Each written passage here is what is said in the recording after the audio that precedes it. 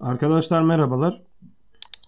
Matlab Grafiksel kullanıcı arayüzü derslerimizin 7. videosundayız. Bir önceki derste radyo butonu anlatmıştık. Şimdi checkbox aracına bakacağız. Kaldığımız yerden hemen devam ediyoruz. Checkbox aracının da kullanımı radyo butonuna aynı. O yüzden bunu da çok kısa bir şekilde geçeceğim. Çünkü araçlarımız ilerledikçe daha kompleks şeyler yaptığımızda zaten bunları sık sık kullanacağız. Öncelikle 2 tane checkbox oluşturdum. Hatta birini sileyim. Direkt çok kısa bir şekilde anlatalım ve dersi bitirelim. Bir tane de static text koyalım. Hemen bunun text'e açıklama diyeyim her zamanki gibi. Checkbox'ımızın string değerini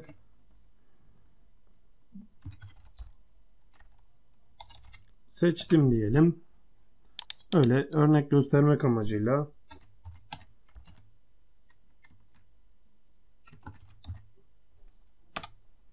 CHX seç dedim ismine de.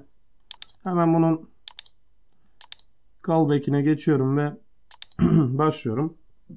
Burada yine bir if condition kullanacağız. If get object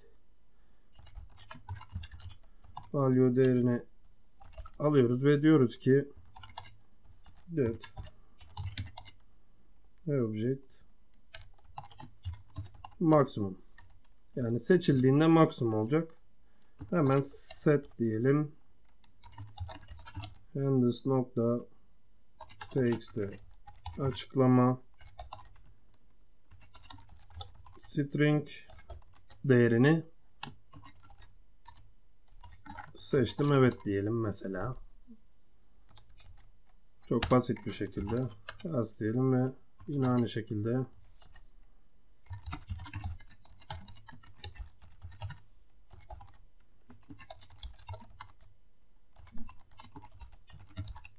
seçmedim diyelim. Ve inceleyelim bakalım. Seçtim dediğimde seçtim diyecek. Kaldırdığımda seçmedim diyecek. Aslında seçtim evet demesi gerekiyor. Tekrar çalıştıralım.